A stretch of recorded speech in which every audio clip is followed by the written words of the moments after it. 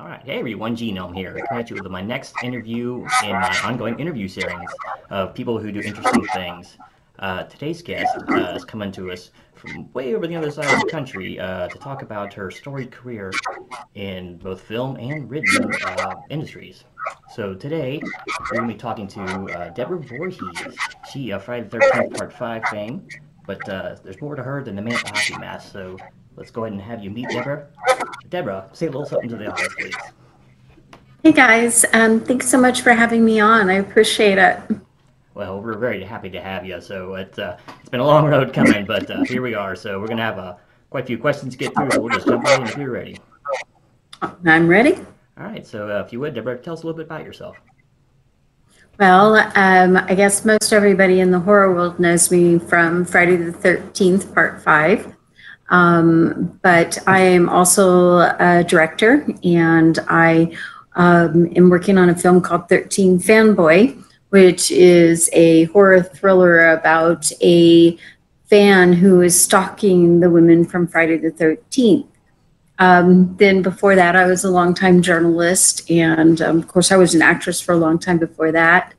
And I also taught British literature and journalism as well. All right. So you've been all over the place as far as career options go, haven't you? I have. Well, I don't like to be bored. well, yeah, it's always good to do new things. You know, that's one of the problems with my channel is I can't seem to focus on one thing at a time. So, so it looks like one of your first occupations was actually teaching. Is that correct?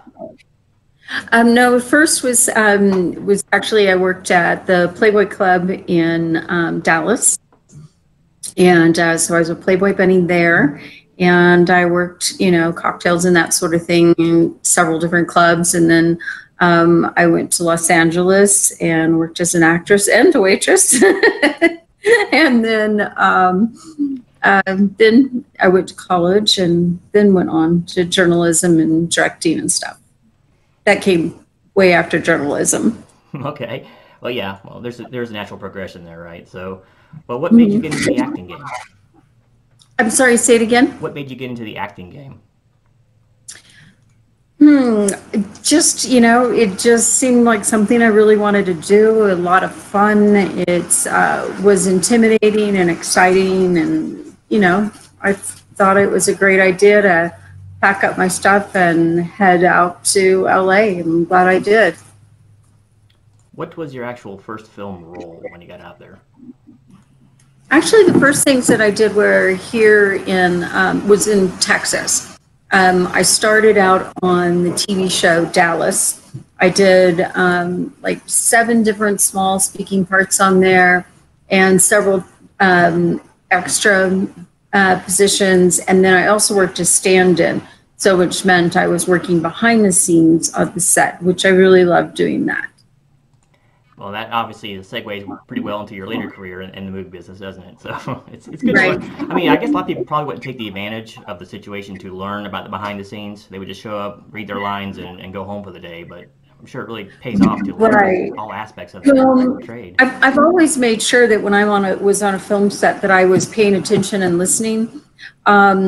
And then when I was working as a stand-in, that meant I was there all day, and I would stand in for like Linda Gray and Victoria Principal, basically the dark-headed women. And that worked out really nice because one, you become a part of the family. You're on the set every day with everyone. And 2, it gave me an opportunity to really watch and learn.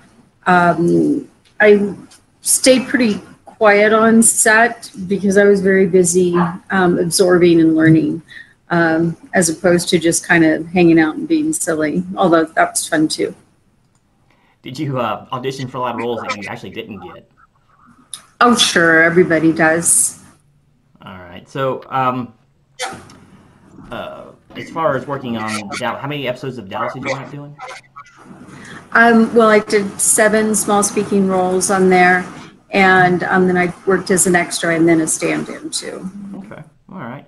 So how does one go from working on TV to being in a movie?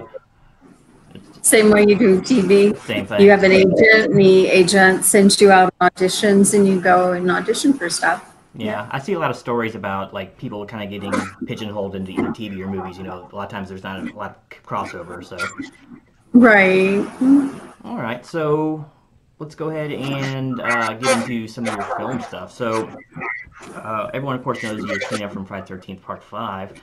Right. Did your agent get you into the door in this, or is this something you were actively out campaigning for? No, no, my agent got the interview for me or the audition for me. Yeah, it was a pretty big, basically seemed like very big cattle call. I think I got there on day 3, and then I went back another time. But it was even on day 3, it was a huge line of people. So I felt very privileged to be chosen and become a part of it. Was that pretty intimidating, showing up and having all those people being there? No, not really. Just brush it right off. I got this thing, right? So No, it's just, it's your job, you're going there to audition, you get it or you don't. You just go in there and audition, and that's, all there is to it. Gotcha. Now, I actually reviewed that movie not too long ago on my channel, and I didn't give the movie real high praise, but there's a couple people I said stood out, and you're actually one of them.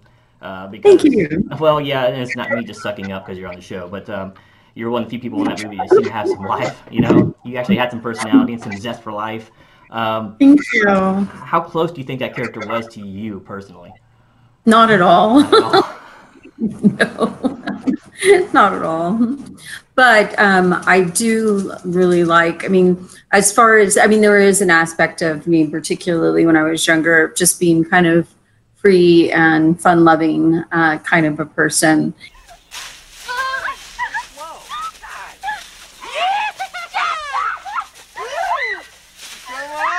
And so I guess in that way, but yeah, no, we're very different. There is not really much information about why you're at the house, at the facility. So is there any scenes that cut in the movie that kind of go into the backstory of what you or... No, not at all. Not at all. I came up with my own backstory, though. My backstory is that Tina didn't belong there, that mom and dad were just, basically religious zealots, prudes, who didn't approve of, Tina's loving attitude. So they sent her away, thinking that something was wrong with her, and there wasn't anything wrong with her. It was something was wrong with them. All right. Well, still, we won't stay on this subject too long, but as far as the movie goes, because there's lots of other stuff to talk about. There's actually, this turns into a two-parter, but there's actually a pretty extensive nude scene here in this movie. And I imagine it's really uncomfortable, like, doing that, you know what I mean? The audience doesn't see that, but Right. when I read, you actually talked with your fellow actor there ahead of time just to get a little more comfortable, so the scene wouldn't be so awkward. How did that? Yeah, no, it's a very awkward thing to do. Yeah, I did. I met up with John Robert Dixon early, so that wouldn't be quite as awkward.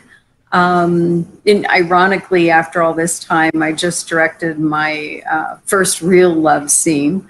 I've had some kind of medium little ones that I've directed, but not like a full-blown love scene.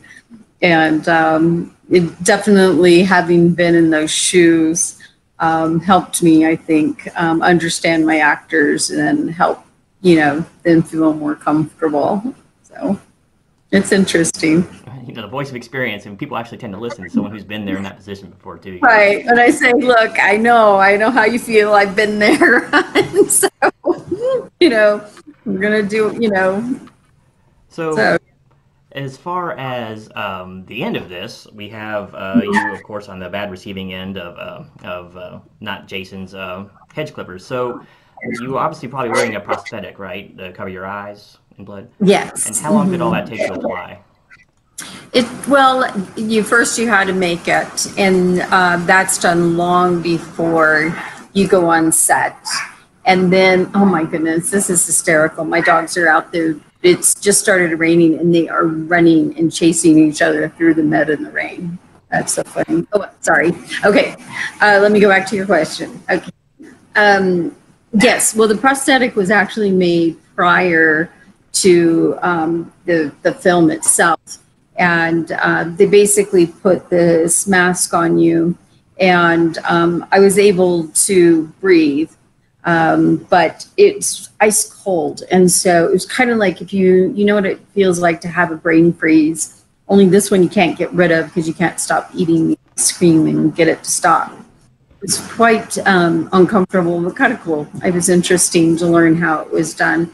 Then they take that imprint of your face and they pour in what will eventually be the prosthetic, and they pull that out. So then applying it on set was about 3 hours because they have to make real careful that there's no lines that gives away that it's not you know, an actual, that it's not actually your skin.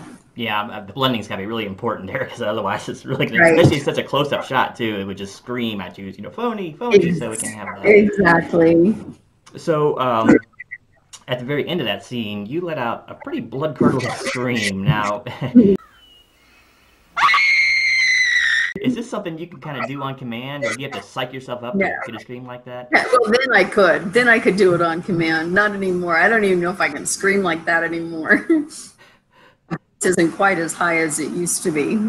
And just curious, how many takes did it take to get the scream just how the director wanted it? I mean, I did it right the first time, so. Nice. It's probably a good thing for your vocal cords. Right. Oh my goodness. So, I won't be hanging on the movie too much longer. And feel free not to answer this. There has been a lot of stuff that I've seen and read said that the set was pretty tense, and it really wasn't a fun set to be on. Is there any truth to this, or what was your experience like? For me, I don't know, I can't speak for anybody else, but yeah, no, I definitely didn't find the set to be tense at all. I found it to be quite enjoyable. Some people just enjoy being unhappy. What can I say? But it was a lot of fun, actually. Good. See, it's refreshing to get a different take on things because some people get bitter and jaded over the years. It's hard to tell. Right. You only hear one side of the story. Right. But all right. So appearing in this movie and some other films, it appears you might have been like marked with a scarlet letter afterwards. Because didn't it affect your career afterwards, at least in teaching? Well, yeah, not for acting, of course not. That doesn't hurt you, but yeah. I definitely had some issues with school boards and stuff who had a problem, with me being in Friday the 13th. But, hey, it's okay.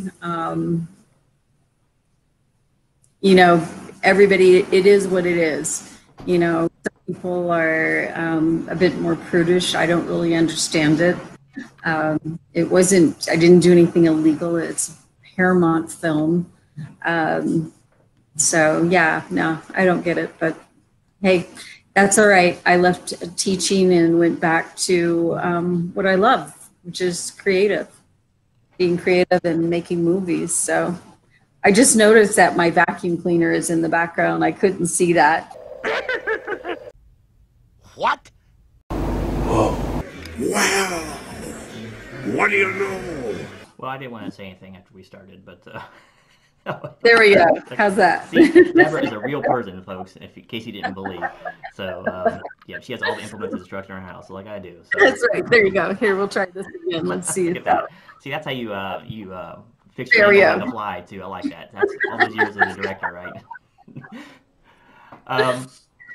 So from there, you had some more film roles after that movie, but it seemed like it kind of started slowing down after a couple of years after that, and then you kind of started going towards really slowed down. No, I just left Los Angeles, and I went to go to college, and graduated on top of my class, and became a journalist. I worked at the Fort Worth Star-Telegram, the Dallas Morning News, Front Desk Magazine, Modern Luxury Magazine, the Shakespeare Standard.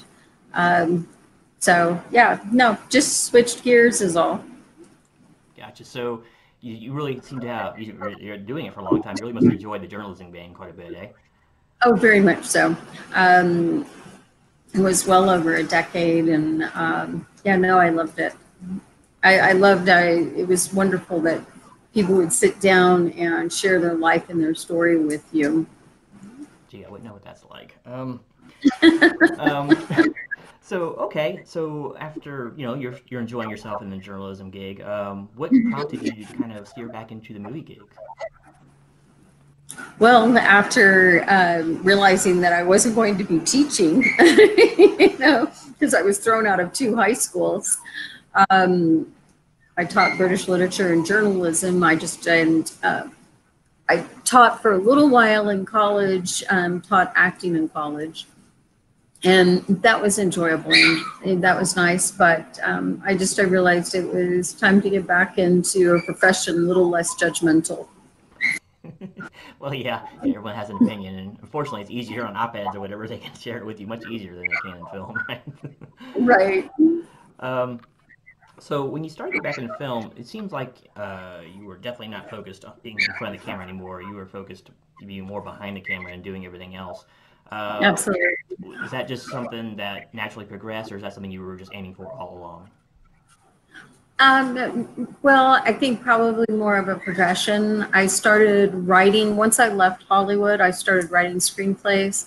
The first couple were pretty bad, and then they started getting better and better until I was like, I'm starting to get pretty good at this and pretty happy with what I'm doing. So, yeah, so I wrote 13 Fanboy with my producing partner, Jill Paul Reisig, and we got a pretty scary script for you guys. We're all looking forward to seeing it too. Let me tell you, I noticed on your list of accolades there, you have basically everything you can do in the movie business you've done: director, producer, writer, editor. Mm-hmm. Which of these roles is your favorite to do, and which one do you think best suits your skill set? My favorite is directing and editing, and and writing. Okay, so I didn't pick one, but yeah, I mean, I do enjoy, to some extent, the producing side of it, but I would much rather just stick to the creative side. But hey, you want to get your movie done, you better produce your damn movie, So you just have to do it and make it work. Yeah, sometimes you have to grab the reins of that horse yourself, don't you, if you want to get something pushed through. I saw that when you earlier. Oh, yeah, and don't whine. Stop whining. That was in your post too. I can't stand whining. It drives me crazy. I don't like whining. I hate whining. Then just deal with it because we need you, and I'm sick of your bullshit. I remember that in your interviews. Somebody's like, "Oh my goodness, I have a screenplay, and oh my goodness, I can't. I haven't been able to raise $5 million." And I'm like, "Darling, you've never even done a film." Damn right you're scared. I can see that in your eyes. And you think somebody's going to give you $5 million? Chances are very slim. Write something that you could do for a whole lot less and show yourself. Show what you can do. Show your ability. Don't just, well, so-and-so was so lucky. No. Look at their career. Look what they did. I'll bet you'll find that they made their own road, Yeah, I can't imagine it's a game for the tumbleweed, just letting letting the winds of change blow you whichever way. You need to go up and actually direct yourself to. There are 1,000 things that will come up during the course of making a movie that will tell you cannot do it. It can't be done. You might as well throw in the towel and give up. And the only difference between those who make their movies and don't is the ones that don't give up. And they keep moving forward, no matter what. So, all right, let's talk about 13 Fanboy just a little bit here. You're basically doing everything, once again, directing, producing, or at least co-producing everything. So tell us a little bit about the film, if you would, and, anything else you want to put out there about it. Oh boy, oh boy, oh boy! Well, 13 Fanboy it's blending 3 different genres. It's a horror, it's thriller, and a mystery. You're not going to know really who the killer is until the very end. And think of like the thriller like Cape Fear, and then add in the horror kills, and that's what you have. It's very intense. It's very realistic, whereas Friday the 13th is more of a Saturday afternoon matinee film that everybody wants to go to and have some fun and kind of laugh and, you know, have a good time. It's not like you leave the theater and that you're afraid that Jason's in the parking lot because, you know, he's been resurrected from the dead many times. I mean, it's not a realistic film. And it's fun, scary, boo scary, like jump out of your seat kind of thing. But it's not the kind of thing that's going to make you look over your shoulder. This will make you look over your shoulder because it's more realistic. It's or it is realistic. Once after it was written and I started talking to several of the women with Friday the 13th, several of them have been victims of stalking. So there's a lot of truth and such in this film. Yeah, if memory serves, Adrienne King had a really bad stalker, and it got her out of the business completely for like 2 decades. Yep. Right, Adrienne, Laura Park Lincoln, same thing. Yeah, quite a few of them did. Judy Aronson was also had a stalker. So yeah, it's pretty intense. And as we all know from past experience, it's no joke. I mean, you got to take all that serious. So yeah, there's oh yeah. So yeah, there could be some grounding in reality of the movie here, unfortunately. Right. But right. Laura Park Lincoln was stalked for 6.5 years, and the guy even shot at her, just barely missed her. And she was married and everything, so it wasn't like she was alone. So that shows you just how warped some minds can be, you know. So what got you wanting to do another Friday film? Is it? Well, it's not a Friday the 13th film. This is a very different spin-off, maybe? You know, I suppose somebody might consider it that. I don't. It really is really going out and looking to create another like genre within the horror genre, in the same way that, like, say, paranormal found footage kind of films found another niche within. This, I think, will be another niche within the horror market, because basically we have actors who are playing themselves, fictional versions, yes, but themselves. But I've also chosen parts of the script that fit some of who they are. So you actually direct, produce, write, and act in this film. Is that correct? Correct. So that must take an enormous amount of your time. How do you juggle so many roles simultaneously? Yes, and those are not even, you know, I mean, promoting the film, you know, raising money, producing side of it is huge.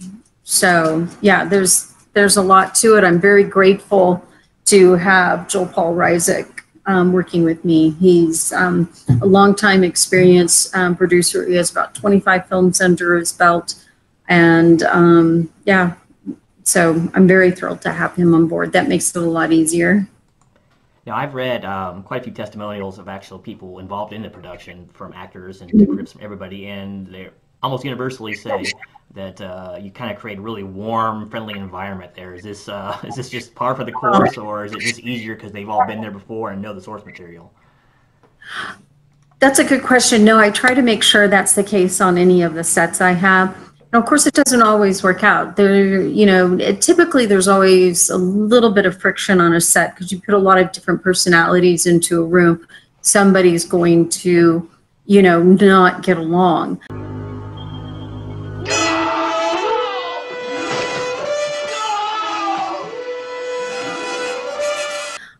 But one of the things I stress before bringing anybody on board is that I'm looking for people who can be polite and kind and such. So, yeah. Yeah, I mean, that's got to be so difficult to do with so many disparate personalities all in one space, you know, and you're crunched for time, and the lights are everywhere, and you're working long hours. So, yeah, it's like herding cats, as we used to say in the Army. I bet it's really not fun at all sometimes. Right. It can be quite intense, but I have to say, you know, we have a terrific professional crew, and, you know, everybody works super hard. I'm very grateful for everybody who came. All right. I had one of my viewers wanted to ask a question. Sure. And his name is Metalog, and he said, where did it go? And of course, you can't see it when you're looking for it. But basically, the gist of his question was, did you have any reservations about being in a slasher film? And did you think it would make it difficult for you to get more serious actress roles? Nope. That's an easy question. And easy. Yeah, I mean, when you are an actor, you take what acting gigs come your way. You don't necessarily dictate exactly the role that you want. To pass up on being in Friday the 13th would have been silly. So, yeah, no, of course not. Now, look at James Curtis, look at Kevin Bacon, come on. They all segued pretty well afterwards, didn't they? Yeah, they did fine. I'm not too worried about it. Yeah, especially early on in one's career, I'd be like, just take it, Exactly. You start saying no enough, the word gets around. I'm sure that it's like, don't bother. Yeah. Exactly. So, do you have a filmmaker or another movie maker, writer, whatever, who inspires you, like not so much as a role model, but kind of maybe inspires your work a little bit? It would be hard for me to pick one. I have several that I really admire, and I try to look at everybody's work and try and understand what they're doing, what tools they're using to tell the story, and incorporate what I think works for me. So I couldn't pick one, but there are a bunch. Well, it's always good because there's so many people out there. Yeah, I mean, it is hard to pick one. When someone asks you to pick your favorite album of all time, there's right. I put you on the spot like that, like I just did. But actually, speaking of favorites, we'll ask you this one though. Do you have a favorite film of all time? Yes. Oh. It's not a horror film. I have a favorite horror film too, and I'll name that one. But my first all-time favorite film is, some of you know I'm a Shakespeare geek, but I absolutely adore the film with Kenneth Branagh and Emma Thompson. Hang on just a second. I have a bad dog. Hold on. Got a bad feeling about this.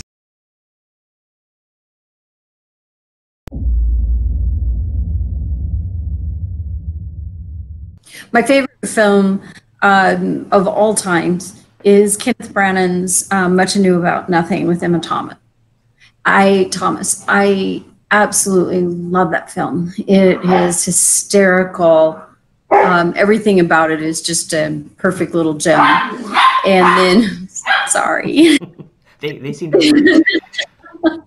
I have 5 dogs. Usually if my husband's here, he tries to keep them under control, but he's not here. So everybody's having their talk right now. So, but for a horror film, it's a 1950s film, and it's called A Bad Seed, because I don't think there's anything scarier than a little blonde girl with pigtails who's also a serial killer. Yeah, I remember liking, what was it, A Midsummer Night's Dream. Had, Kevin Kline in it. Remember, it was a pretty good Shakespeare. Yeah. Yeah, we used to see Shakespeare in the park all the time back in Orlando, but we don't get that much here in West Virginia. So here it's like Cletus and Poot in the park. But, so hey, I know you got a family to look after right there, and you got some dogs just craving your attention right now. So we'll go ahead and start wrapping up. Is there anything else out there you'd like to tell everybody or get out there? Well, we still, because we went over on our Indiegogo campaign, we still have that out there. You can go to 13 Fanboy at Indiegogo, and we're in demand basically until we're finished editing the film. So join us and get your name in the credits. So thank you. All right. Awesome. And most of us can't wait. Do we have a scheduled release date of when this movie's going to be ready for prime time, as we say? Well, we don't have a scheduled release date, but the goal is 2020. 2020. All right, beautiful. So make sure to keep an eye out for that. Plenty of stuff out there to see, especially over on the 13 Fanboy Facebook page. There's a lot of updates there. Is there any place else they can find information about it that's official? Well, 13 Fanboy page on Facebook. Come over to my horror group on Facebook called Deborah Voorhees Share Horror. And let's see. Those are the best places. You can also check out voorheesfilms.com, either any of those places. All right, great information out there. Well, Deborah, I'll let you get back to your day. I know you've had to listen to my jabber for long enough, so I really appreciate you being on the show, and hopefully maybe we can have you on in the future after the movie hits or whatever. And it's a huge hit, and everyone's loving it. So once again, I just want to thank you, and all my viewers want to thank you. Thank you so much. I appreciate you having me. All right, so this has been another Genome production, so stay tuned for the next interview, which will be with Mr. John Beatty. Should be sometime next week, and I hope you all enjoy. So until next time, this is Genome with Deborah Voorhees, out.